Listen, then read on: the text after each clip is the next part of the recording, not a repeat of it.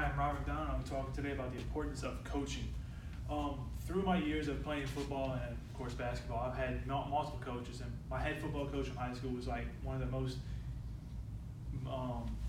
the biggest, I guess, guides in my life so far, because he's helped me with so many different things, and I still go back to him and talk to him on a regular basis. I'm going to talk about how to become a coach, and then what their main jobs are, and then how they make better players and better people through coaching. Well, in order to be a coach, it's not a big school commitment, depending on what level you go to. Every coach has to have a certification to coaching, which is right here. Is what you'll get once you are certified.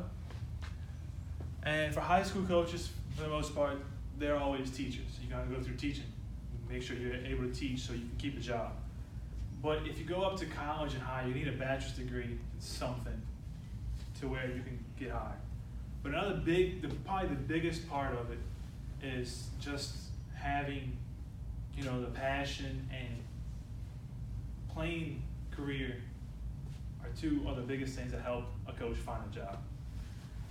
Of course, after you get certified, you're going to have to put it into practice, which is, of course, just coaching. There's some things that coaches do that are behind the scenes, which is like scouting their opponents and putting up a game plan and recruit different players.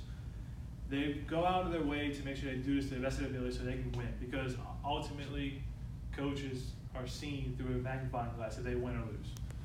They also do the work they can see, because they sit there and they teach and instruct the players in the game how to be safe.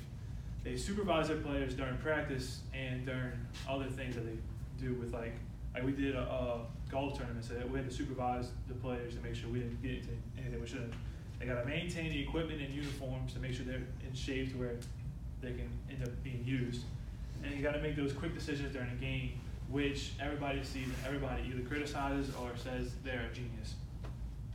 According to Super Bowl winning coach Bill Walsh, head coach's jobs begin with setting the standard of competitiveness, which that starts from the coaches, so they know how hard to push the players, and then the players to know what is expected of them, because if they know what's expected of them, they're going to go to that point and possibly beyond. Through just doing their job, they are molding players into either better players and better people. Their main job is to make players better, because that's why they coach them. While doing that, though, they are teaching the players the 5 different things to be successful, which is encouraging good habits, drilling the fundamentals, building confidence, focusing on long-term development, and emphasizing the intangibles, which are sportsmanship and character, which they will use later on in their life for bigger and better things.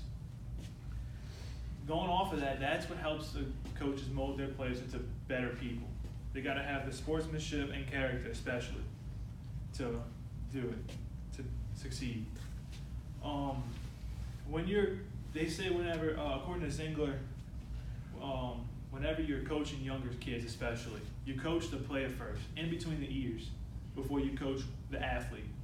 Because them, high school and younger, yes, you're teaching them the fundamentals, which is very important, but there's a very small percentage of these people actually going to college and to the NFL or whatever, major leagues, to play. So teaching the inside of here is more important than teaching the actual player how to be a better player, because it's something they'll use later.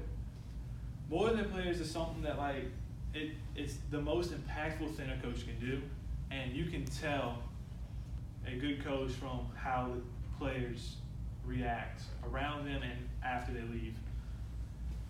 Becoming a coach and their jobs and how they affect an athlete are the big things that coaches do, and coaches are some of the most valuable people in athletes' lives. My coaches, even after I stopped playing basketball, me and my head coach, we were still real close. He always gave me a hard time about little things. And my head coach, I still go to him every other day and talk to him. And I just feel like coaches are some of the biggest things that help athletes later on in life, because they're role models for them. Thank you.